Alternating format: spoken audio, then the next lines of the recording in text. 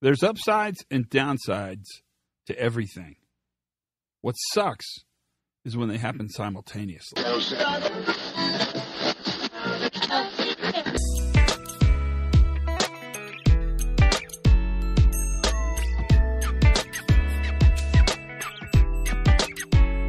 Hi, everybody. Todd Conklin with Pre-Accident Investigation Safety Moment. This is the time we spend together just chitty-chatting. Let's just go with chatting. This is when we talk about little safety themes that are important to talk about. And today's kind of an interesting one. It's one I think about. I don't have the vaguest idea who said this first. I've heard it many times in my life because I hang around with people who say stuff all the time.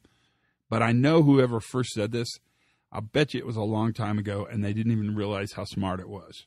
And the phrase is, you got to take the bitter with the better. And what's interesting is that improvement, change, even for the good, is oftentimes incredibly uncomfortable.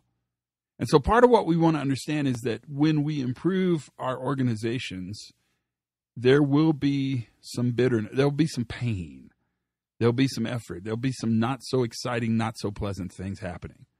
But you build in resilience into change management so that you can actually take the bitter with the better. Be prepared for the bitter, because that bitter is an indicator that you're getting better.